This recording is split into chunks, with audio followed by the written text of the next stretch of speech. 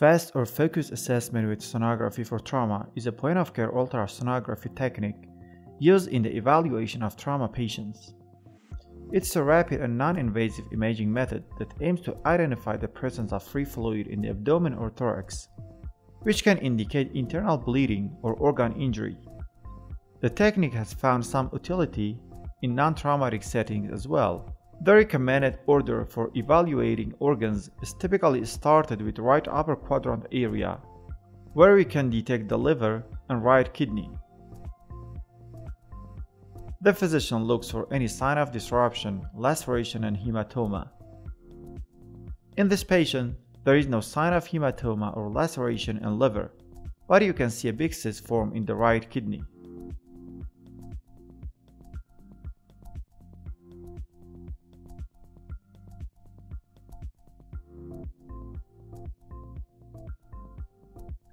After assessing the right upper quadrant, move on to the left upper quadrant to examine the spleen and left kidney.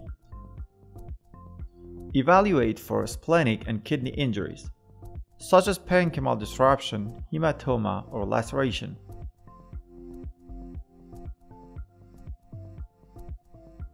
As you can see, there is no sign of fluid accumulation, laceration, or disruption in the left kidney and spleen.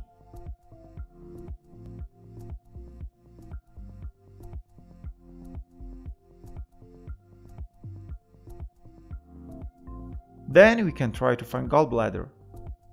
Position the ultrasound probe in the right upper quadrant of the abdomen, where the gallbladder is anatomically located. Place the probe just below the ribcage in the mid-clavicular line or slightly anterior to that. Initially, orient the probe in a transverse plane to obtain an overview of the right upper quadrant. Identify the liver, which appears as a hyperechoic or bright structure above the gallbladder. Look for a pear-shaped structure located beneath the liver in the right upper quadrant. The gallbladder may appear as an anechoic or black, or hyperechoic or darker structure, depending on the presence of bile or sludge.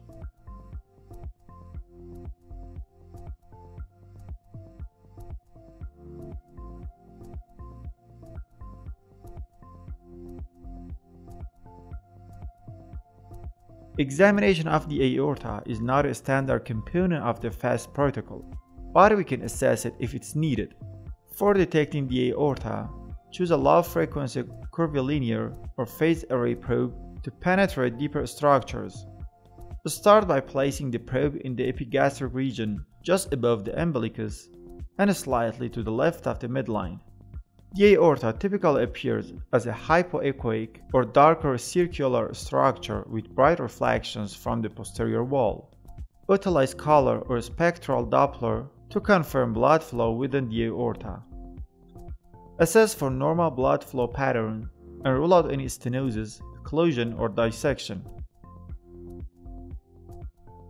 While the heart and valves are not typically included in the standard FAST protocol, it is possible to visualize certain aspects of the heart incidentally during a subxiphoid or pericardial area scan. Position the ultrasound probe in the subxiphoid or pericardial area, just below the xiphoid process and slightly to the left of the midline. Orient the probe in a sagittal or longitudinal plane. Observe the cardiac chambers, including the right ventricle, left ventricle, and atria.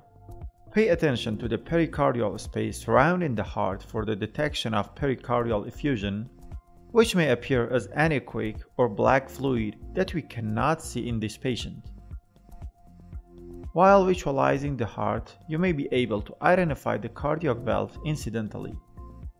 Observe the mitral valve between the left atrium and left ventricle, and the tricuspid valve between the right atrium and right ventricle.